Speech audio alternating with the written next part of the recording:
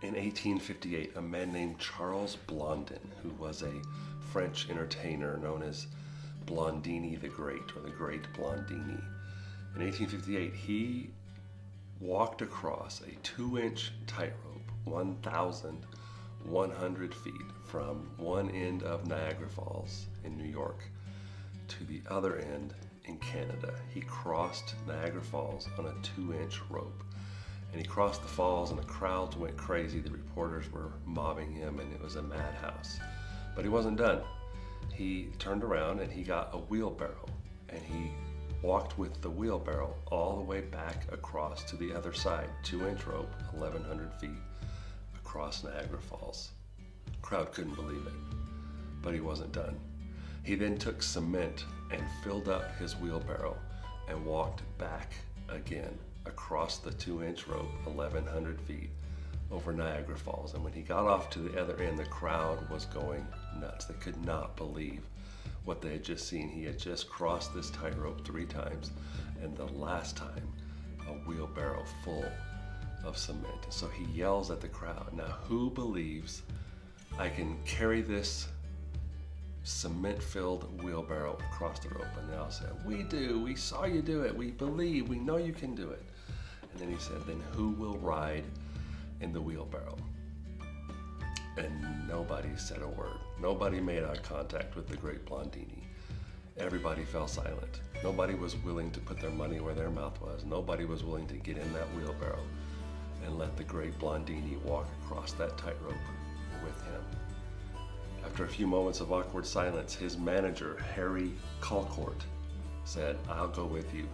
I will ride in the wheelbarrow. I've seen you do it. In fact, I've seen you do this all sorts of times. I've seen you do all sorts of crazy things before. I know you can do it.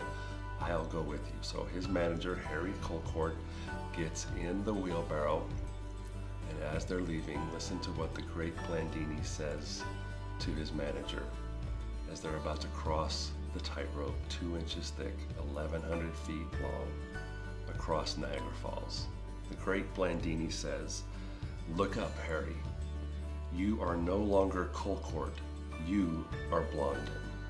Until I clear this place, you are a part of me, mind, body, and soul. If I sway, you sway with me. Do not attempt to do any balancing by yourself. If you do, we will both go to our death."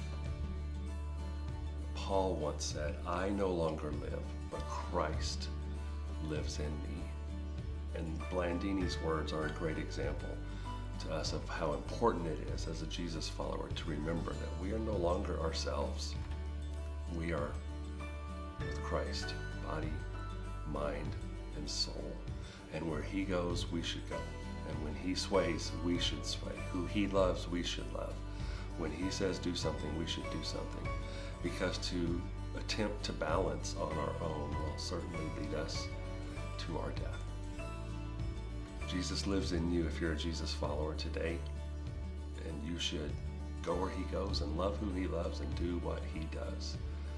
That is the way of a Jesus follower. That is what we are called to do and to be, to with one body, one mind, one soul, walk with Jesus. You know what's crazy is he's got you in his arms. He can take you anywhere you need to go. He will protect you, and he will care for you, and he will never let you fall. He will never let you down. I no longer live, but Christ lives in me.